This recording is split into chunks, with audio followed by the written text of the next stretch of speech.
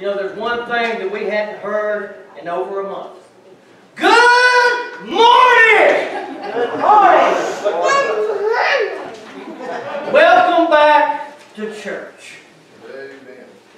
Before I normally lead off with a song, there's a few things that you normally hear me say. I'd say let's sing it loud and proud, make a joyful noise, or let's praise God.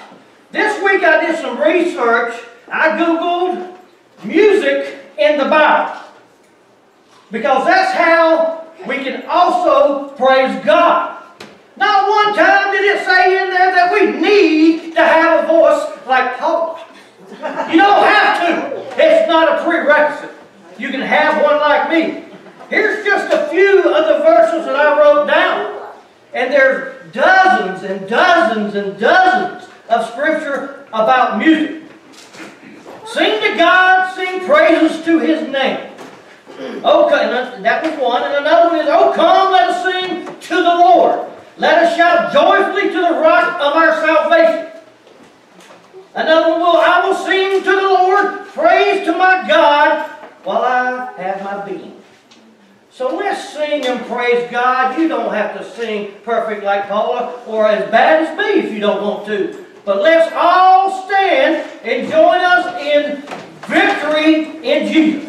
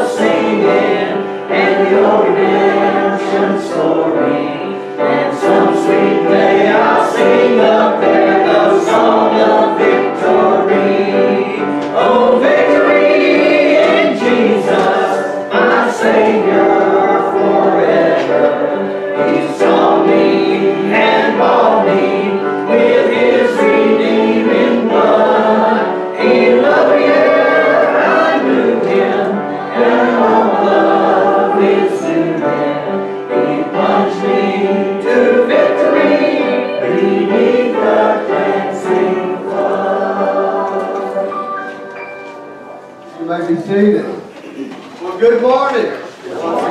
Once again, welcome to Emmanuel. You know, I was sitting here thinking while we were singing that song, we have to be careful about worship because we can get to thinking that worship's just something that we need to do every week. can become a habit to us. But when you miss it for a month, you realize how precious worship is. But we're here on holy ground this morning, and we need to take this worship service seriously, that God's allowed us to come back together once again. So let's try this morning to block out the outside world and focus on our Lord and Savior. For the next few weeks, we will have just our 10:30 worship service only. We will be bringing Sunday school back, possibly the first of next month. We'll see how things go. And also, we'll be bringing back our Wednesday night Bible studies, possibly next month.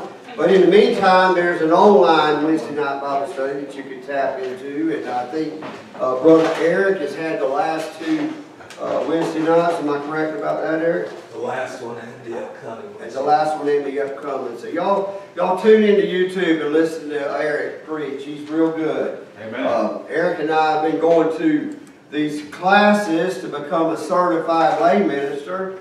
We've been to 2 of them so far, and I think we got, 4 or 5 more to go. So we've been traveling to Savannah every other Saturday. Y'all pray for us. It's real exciting. There's a lot of information to pack in such a short time. So in the meantime, just remember we're only having 10:30 worship service. The choir will practice Saturday the 20th at 2 p.m. for 1 hour. So if you're part of the choir, come to that. We will have our church council meeting Tuesday. This coming up Tuesday at 6 o'clock. We're not having any financial meeting ahead of time, Steve, just church council. All you know? Okay. All right. Just church council on Tuesday night, I'm sorry. The Methodist women, I guess they plan on meeting on the 3rd Sunday at 11:30. Am I correct about that? Any of you women? We will have coffee in the morning, coffee ministry, so you can come join us for that around 5 o'clock, or come a little later and help us serve. Or just swing by and grab you a cup of coffee on the way to work. Am I missing anything as far as announcements go? Ms. Audrey? The women's group has been putting together a cookbook for a while, and we have a lot of recipes, but anybody that hasn't put in some or would still like to put in some more, if you could get them to Laura, my mom, or Janelle this week. Trying to get everybody in that wants to, so thank you. Thank you, Ms. Audrey. Any other announcements? Well, at the church council meeting Tuesday night, some of this stuff may change. As we have the church council, we could start back Sunday school as early as next Sunday, but the council will make that decision and on some other stuff, on some other things. So if they do, then we will send out emails and text messages updating. But we talked about it to trustees, but it's up to the council to make any of these decisions. Okay, thank you, Ken. So just be ready, for whatever our schedule allows us to do. It's just a privilege just to be able to come back. I've missed worship a lot. Good to see all of you here. We may be a little bit low in numbers, but that's okay. I'm glad all of you are here. Before we look at our prayer list, let me say a few things. Especially, I want to thank Ross. He's done an excellent job helping us get these videos and get them online. Some of them are being put on Facebook, some are on our website, and sending it to me so I can send some of the links out by text message. And thank you, Ross, for all the work there. Appreciate Chris. He helped put some of the music together with these videos, searching for good music. Appreciate Eric, Chip, Eddie for preaching. Randy will start back as soon as we can with the book of Daniel. Probably, if the church council says we're going to start Wednesday night back this coming Wednesday, we will probably have Eric. We don't realize this, but the same sermon he's already preached on video, we'll just have him come in here and preach it live. Good. And then the next Wednesday, I think that'll be the 17th, will be whenever the 17th is. That's Ash Wednesday, and we'll have an end service for that. And Chip will do the last service for February And then that'll wrap up them, and Randy will start back doing Daniel the first Wednesday in March. So let's bow. Father, Lord, how awesome it is to be in your house today. And Father, we don't want to get in a hurry, but we want to be right on time and giving you the praise that you deserve. We thank you, Lord, for the things that you have already accomplished. We thank you for the things that you're about to accomplish. And we know, God, that you are in control and that you can do all manner of things. And Father, we have brought before you others that are now hurting, that are sick, that have lost loved ones. And we pray, Father, that you will continue the comfort and the guidance and the healing that you have done in the past. Continue it in their lives. Father, bless each one that's here today. I am thankful to be able to call my brothers and my sisters. I'm thankful for the love that's in our church. I'm thankful for so many things, God. And we, as the body of Christ here at Emmanuel, lift high your name and praise you. We give thanks to Jesus Christ, our Lord and Savior, who died upon the cross for us, and we can be redeemed. We thank you for so much, Lord. We pray, God, in the days ahead, that you'll take this church and you will use us to reach out into this community and this area for your glory and your honor. Now, hear all our prayers, whether we mention them out loud or not. You know our hearts, you know our wishes, you know our desires. We cast all these things upon you, Lord. As it says in your word, that you care for us. Now bless us, Lord. In the name of Jesus Christ, our Lord and Savior, I pray. Amen. Amen.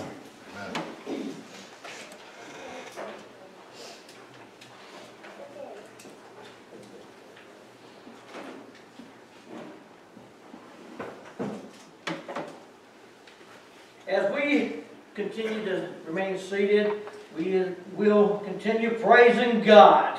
Let's sing, Are You Washed in the Blood?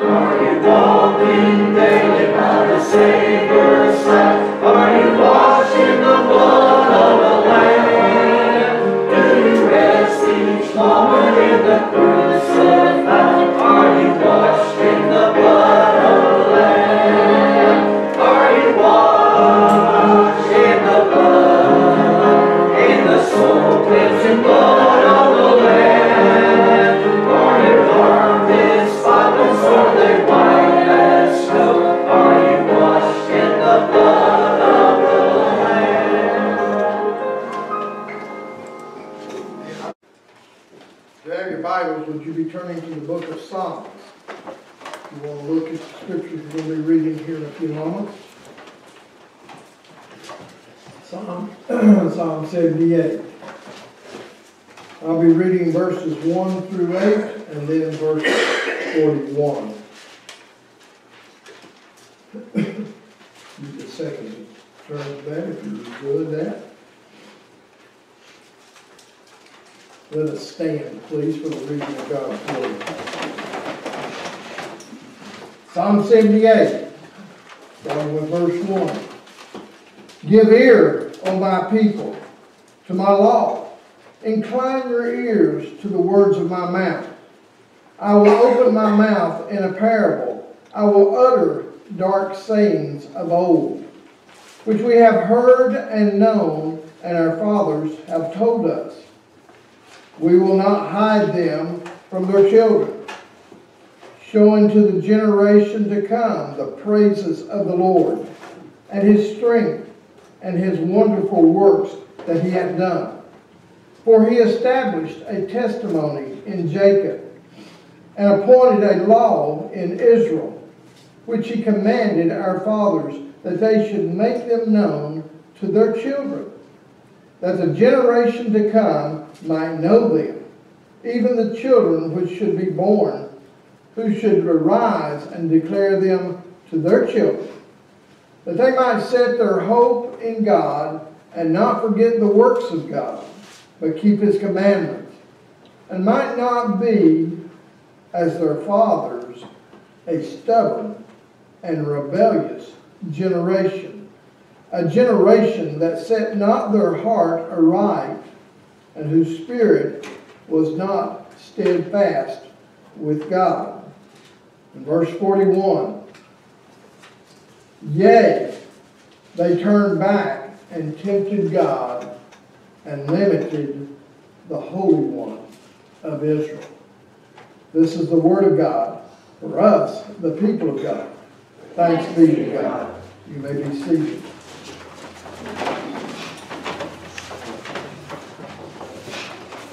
In this psalm here, Psalm 78, we gather a wealth of historical data, historical evidence, that in spite of the people's foolishness, their rebelliousness, their disloyalty, their division among themselves and their leaders, that God still loved them, and that God was still at work, and God still patiently watched over them.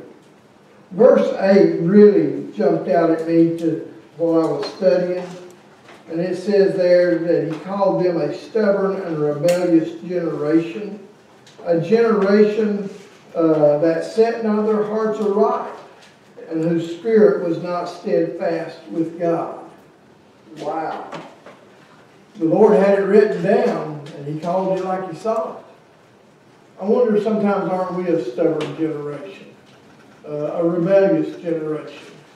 A people, not necessarily us individually, but us as a group even, that don't listen to God at times. He went on there in verse 41, and this is the verse that I really want to deal with today. And he said that, yea, they turned their back and tempted God, and they limited the Holy One of Israel. Well, this answers the question, can we limit God? Can we tie the hands of God? You know, one day Jesus went into a town. They wouldn't listen to him. They wouldn't accept him. And he basically dusted dust off the dust from his feet and left. And he said he could do no great work there because of their unbelief and because of their actions. And sometimes we limit God. We limit him individually. We limit him as a church, as a group. And we definitely limit him as a nation. It's tough when God is wanting to bless us. He's ready to bless us. He's ready to watch over us. He's ready to fight for us. And yet we limit that. Isn't that sad? And because we limit him, he chooses not to bless us. Now, I have heard it said many times that you could refer to God kind of like you would somebody that is a gentleman. That they're not going to force the issue, they're going to be respectful, they're going to let us do what we want to do. He basically isn't going to argue with us and fight with us. If we don't want to be blessed, he'll take his blessing somewhere else. If we don't want him to work a mighty work, he'll go somewhere else and do it. He's allowing us, even as his people, the freedom to make choices. We do not become robots when we become Christians. We become part of the family of God. And as part of the family of God, we have certain benefits, certain rights you might call them, certain blessings. But God's still not going to make us do things. When our kids were small, kind of like Ken and Audrey's kids, they're small. Yes, they have to guide them, direct them, and make them do certain things. But as they get older, we come to a point where we say, they're adults now. And I can't tell them what to do anymore because they'll bow up or they'll do what they want to do. Have you ever done that yourself? Somebody shake their head yes if you've been like that. You know, as we become teenagers and get a little bit older, it just seems like those teenage years, Mom and Dad are just as dumb as dirt. Then when we start getting into our 20s, we begin to grow up and we begin to realize, hey, Mom and Dad were a little bit smarter than I thought they were. And then we hit our 30s and they're pretty doggone smart. By the time we hit our 50s and 60s, some of us say, I wish I could talk to Mom and Dad again. Right. Get their advice on things. God's kind of like that. When we become new Christians, He's trying to lead us by the Holy Spirit. He's trying to teach us through His Word. He's trying to encourage us to go to church. But as we get older, the Holy Spirit isn't as strong at times unless we are following Him. He says in the Old Testament, my spirit will not always strive with man. And that comes in two forms. One is He's trying to reach out to the lost and trying to get them to come to know Him. He sends His Holy Spirit out. But if we keep saying no, no, no, that spirit is not as strong there and we turn from it. And then if we do accept Christ and He's trying to lead us, sometimes we keep saying no, no, no, and His Spirit is not as strong. He says, okay, you're going to have to learn some tough lessons. Do it your way and see where it gets you. And you know, a few days' trip out of Egypt to the Promised Land turned into over 40 years. They wandered in the wilderness. Do you ever wonder why you might wander in the wilderness of life and don't seem to have answers and don't seem to have directions? Maybe it's because you're a little bit stubborn, a little bit rebellious. Maybe it's because you're limiting the Holy One. Could be. Now, got three thoughts I want to share with you real quick. First thought is this. Who is it that's really limiting the power and work of God? In the Old Testament here, it was Israel. In the New Testament, it's the church. God is not using these scriptures to fuss at the lost. These scriptures are for His people.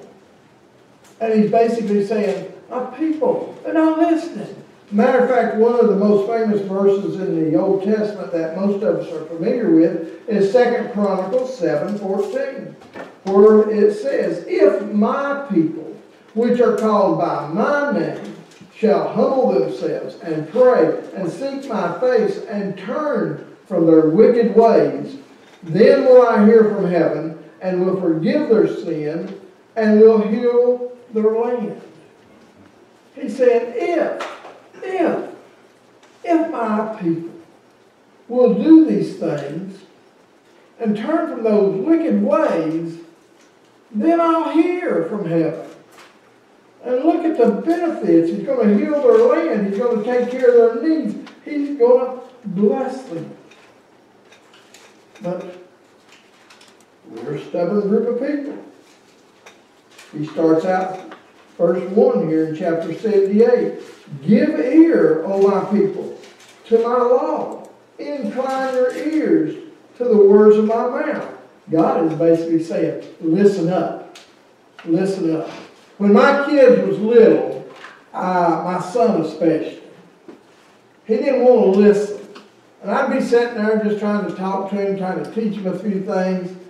And every now and then, I would literally, he was a kid, and I knew he wasn't listening to what I'm saying, and I'd literally just reach out gently. Wanted to smack him a time or two, but I didn't. Gently, I would put a hand on each side of his face and hold it and have him look me straight in the eye and say, are you listening?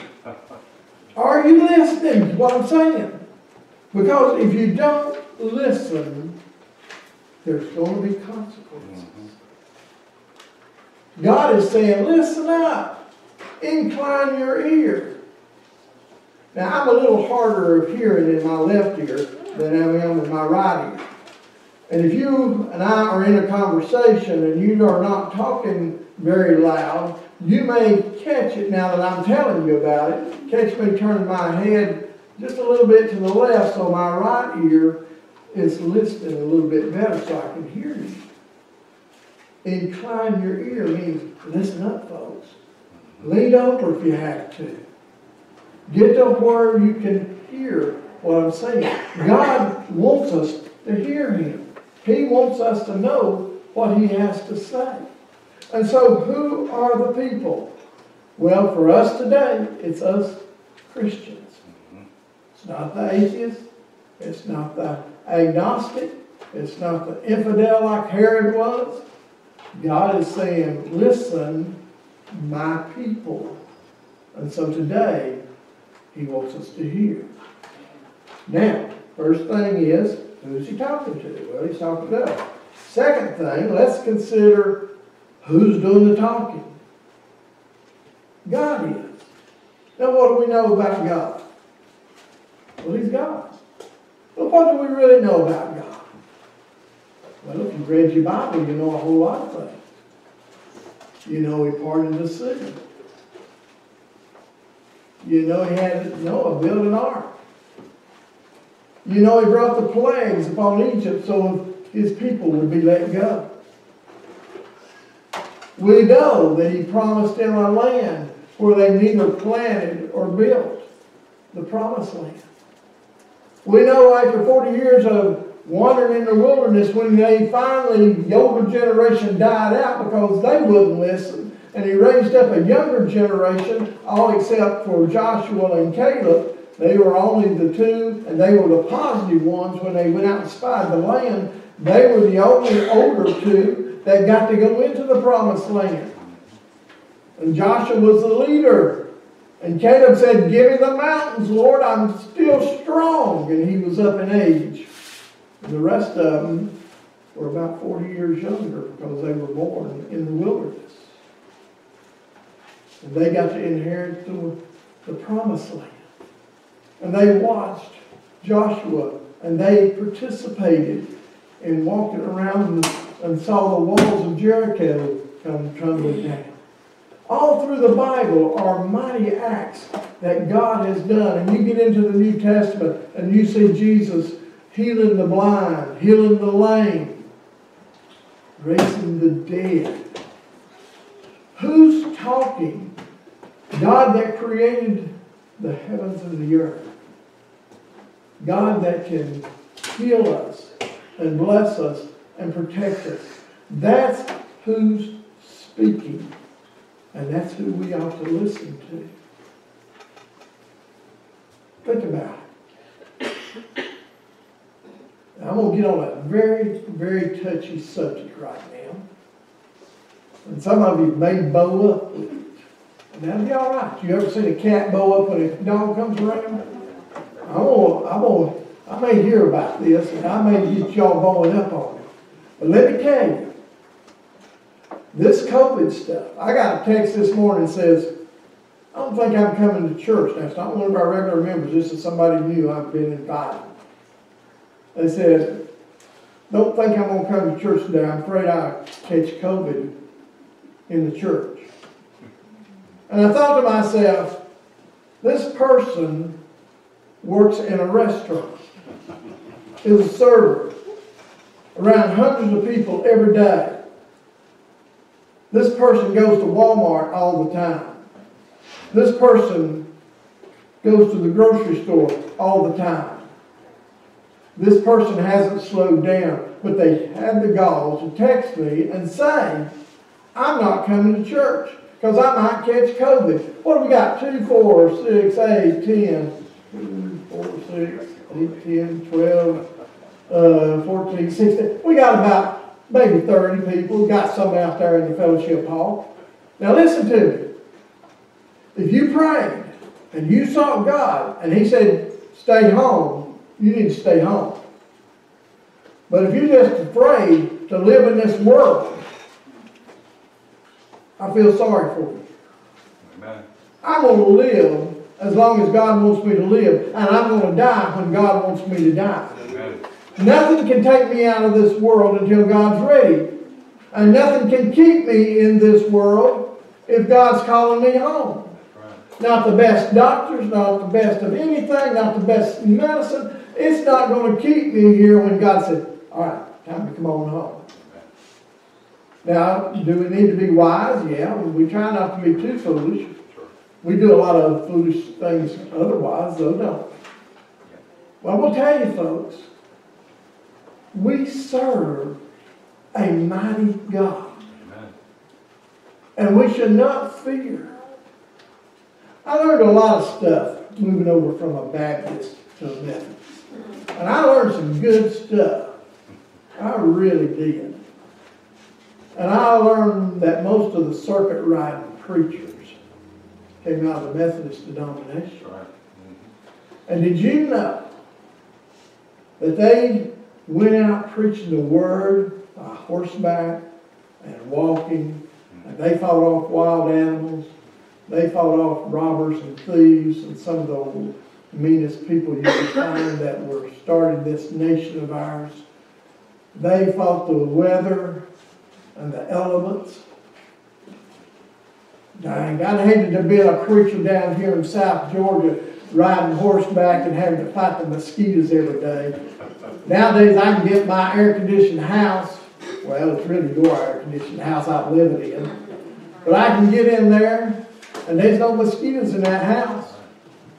If I had to get out here and live under maybe some kind of makeshift tent and go about preaching the Word, and I've rode horses and I've plowed with old mules, and I know what it's like to be around them.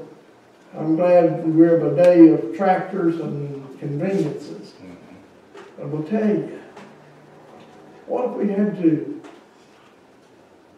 deal with stuff like they used to deal with, and yet they kept their faith? Tell you folks, we serve an awesome God, and He's able to take care of us. I got about 5-10 minutes, or I may go over 10, 20, 30 minutes. Let me get into the other part, the last part, and it's going to be the good part to me. First part is who's He talking to? He's talking to the church. Second part is who's talking? God's talking. And we worship a mighty God. We serve a mighty God. But the third part, and I didn't read all the scriptures I could have read, but he lays out a list of how we limit God. I'm going to hit these pretty fast. First one is we limit God by our disobedience. Verse 10 we didn't read. But in verse 10 says, they kept not the covenant of God and refused to walk in His law. Obedience. God wants obedience. And we limit Him through our disobedience. When we know what the Word of God says, when we know how we should live, we know what we should do, and we don't do it, that's disobedience. I was raised up, Dad said, go out there and do this or do that. I didn't do it, he whipped my tail. My mama did too. She did. She's just as bad as my dad. Matter of fact, she was worse probably. I got more whippings from my mom than I did my dad. And I hated it because in the summertime I wore short breeches and they wanted to get one of them little Liberty limbs. They would leave straps on my legs. My legs would bleed. Now, I myself abused, but I do consider this because of my upbringing. I'm not out here rioting and burning down people's houses and building businesses. So I'm thankful for my upbringing because it taught me. They were determined I was going to be a good citizen. Amen. They were determined. God's determined that if we'll be obedient, He will bless us, and if we will be disobedient to what His Word teaches, we won't be blessed. And every now and then, He'll turn that around and whip our tails. Read the Bible. Ananias and Sapphira, what did they do? They sold a piece of land. It was in their control. They could do whatever they wanted to with the money. But they lied. They took what they sold and they said, well, I just got so much and I'm just going to give this. And they wanted to look good in all the eyes of the other believers. But they lied to God and they lied to the believers. And they kept part of the money back. What does the Bible say happened to them? They died. God killed them. I believe that. Now I hope and pray that I never do anything so bad. God says, well, you could have lived another 20 years, but you did this, and I'm fed up with it. I'm taking you out of here. Now, that's a half bad, half good thing. He takes me out. I'm a born-again Christian, and I believe in the blood of Jesus Christ, and He saved me from my sins. It'd be nice to go to heaven, but most of us want to live as long as we can, and that would be the bad thing. And then Him to consider, you're no longer any use for me. That'd be very embarrassing thing, because I'll be disobedient. I'm no use. What does He say about the salt? If it's lost its savor, it's of no use. It's thrown on the ground and trodden under feet. So disobedience is one of the things that comes about that limits God. Forgetfulness, verse 11. They forgot what He had done, the wonder He had shown them. Over and over, God did miracles for these people. He brought them out of Egypt. They brought water out of a rock. He fed them with manna from heaven. Even when they were rebellious and complaining and griping and grumbling, He still tried to reach them and take care of them. And they forgot how He watched over them. Forgetfulness limits God. Unbelief limits God. Verse 32. In spite of all this, they kept on sinning. In spite of His wonders, they did not believe. Wow. Did not believe. Have you seen God at work? Have you seen all that God has done? All He has created? And still do not believe? Unbelief limits God. Worldliness. Verse 33. Therefore their days did... Let me back up. Verse 33 says, therefore their days did He consume in vanity. Solomon said in Ecclesiastes, vanity of vanities, all is vanity. Do we live with vanity in our lives? Well, I don't have to fix my hair every morning. And when I had hair, I'd take time to wash it, shampoo it, blow dry it. I wanted to look good for the girls. I'm just thankful that I grew up in a time where men did not wear makeup. We left that up to the women. And I offer women wearing makeup. I'm not one of these that don't think women should wear makeup. I'm ready. I like women that wear makeup. Any old barn looks good with a coat of paint on it, don't it?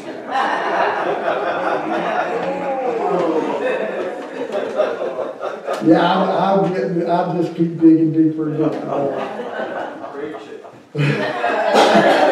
You're daughter there, aren't you? Worldly.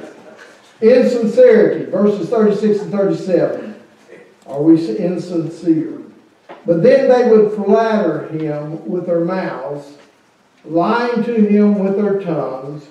Their hearts were not loyal to him. They were not faithful to his covenant. Jesus said there in Matthew chapter 15, these people honor me with their lips, but their hearts are far from me. They worship me in vain. Their teachings are but rules taught by man. Insincerity. Ingratitude limits God.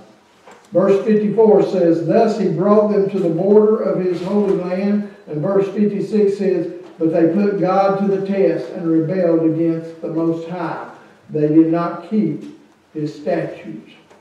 He brought them, he showed them the promised land and the blessings, and they didn't appreciate it. And they walked away. One last one. We limit God with idolatry. Verse 58 says, they angered him with their high places. They aroused his jealousy with their idols. And what God is saying here is, it's the building that's more important than God? Is it the candles, the Bible, the communion table? Is it the cross on the wall behind me? Is it the new floors? Are these our idols? Are we more worried about the building than we are people? I have actually pastored churches that didn't want kids coming if their parents didn't come because they considered them too rowdy and they might mess up the floors or the building. There are churches like that. And so they had built a nice building and they worshiped the building instead of saying, God, we dedicate this building. Now fill it up with anybody that wants to come. Right. Amen. Anybody. Doesn't matter what age. Doesn't matter what race. Doesn't matter whether they're poor or rich. Idolatry. What do we hold up before God? What? Is it our homes? Is it our cars? Is it our clothes? Listen, folks. If God has blessed you, he has blessed you. Be thankful. But use whatever you have for his glory. Listen, I'm going to close. Limiting the holy. I pray to God that a man never limits God. I pray we never limit him. I pray we think outside the box. I pray that we get on our knees and say, God, show us what to do, how to do it, who to reach out to. Some people say, well, look around. Most of us are older. That means you got good eyesight. We are older. We don't have a lot of young people here, only a few kids.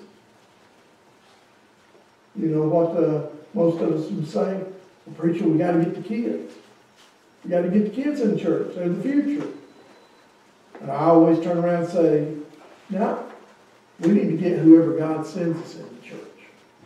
If he wants us to have kids, he'll send kids. If he wants us to have young parents, we'll have young parents. If he wants us to have more senior adults, we'll have more senior adults. Let's not focus on one group and forget about the rest.